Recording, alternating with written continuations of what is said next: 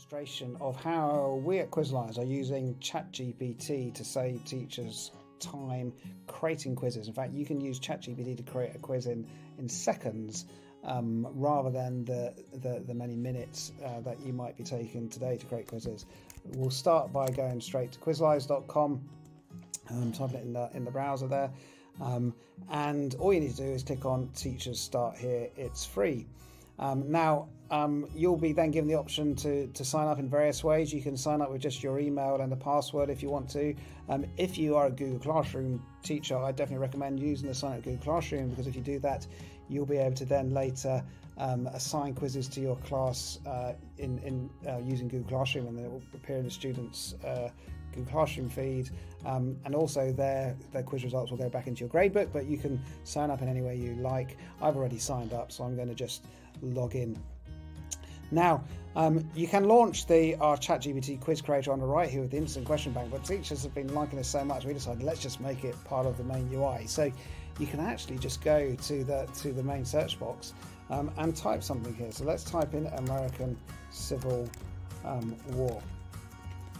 So as you can see here, it's thrown up a bunch of quizzes that other teachers have created about the American Civil War. Lots of amazing quizzes here. But on the right, we've already automatically launched our ChatGPT based question bank creator. So this is creating questions not from the quizzes that other teachers have already created about this. This is just creating questions about this, using its own database of knowledge from natural English language. It's absolutely fantastic. As you can see, it's generating these questions in real time. Now, if we want to create a quiz using these questions, using this question bank, in fact, all we need to do is click on one of them, and it'll throw up our quick quiz creator. So we've got the question bank on the right here, and the quiz we're creating on the left. Which battle marked the turning point of the American Civil War? The Battle of Gettysburg. I'm no expert in the American Civil War, but assume that is correct, we can add that to our quiz. What was the Union's Army's main strength? Let's have a look at that question. Strategy during the American Civil War, the Anaconda Plan. Yeah, I like that question. Let me add that too. And I can go through each of these questions, deciding which ones I want to add to my quiz. Now, I can actually quite often retype in the same query or a slightly different one. Maybe I want to find out some questions about the Emancipation Proclamation. So if I type in Emancipation Proclamation and do go, it's now going to think up questions specifically about that kind of little sub area there, and generate me questions of that now, and I can add them to my existing quiz. So maybe I want to know, test my students on what year the Emancipation Proclamation was issued, so let's add that question as well. And did it immediately free all enslaved people? It didn't. Let's add that one as well. So I've now created my quiz here. Fantastic. And I can keep doing that, putting in new queries, researching the same query. Quite often, if you put the same query in twice, it will actually generate quite different answers for you. So that's a really good little tip there.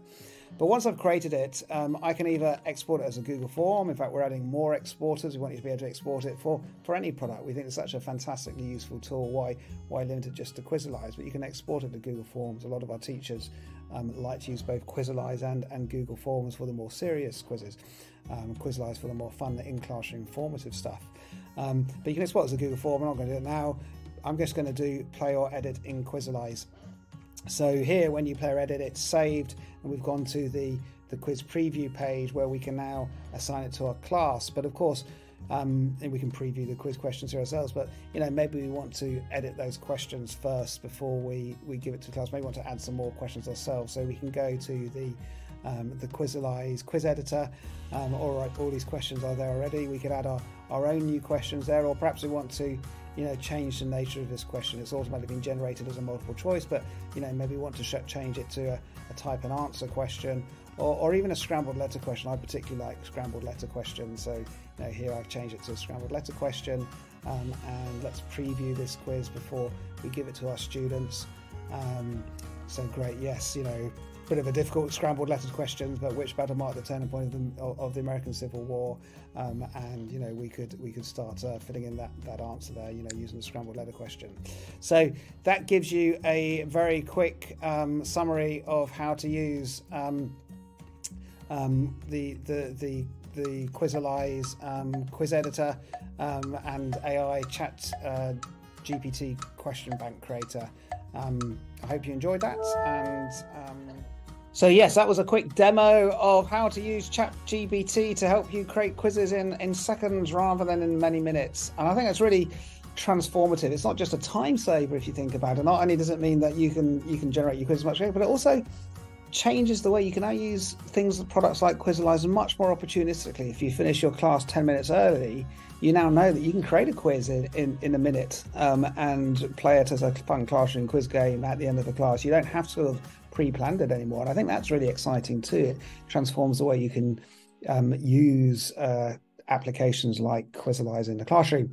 Yes, why don't you give it a quick demo now? Go to quizalize.com and try and create your own quiz. And if you create it, I'd love to see what you've come up with. You can always tweet me, Charles Wiles, on Twitter, or send us an email. You can contact us at any time on support@quizalize.com, or you can use, if you log into Quizalize, you can use the on-site chat, and you know, we try to get back to you very quickly.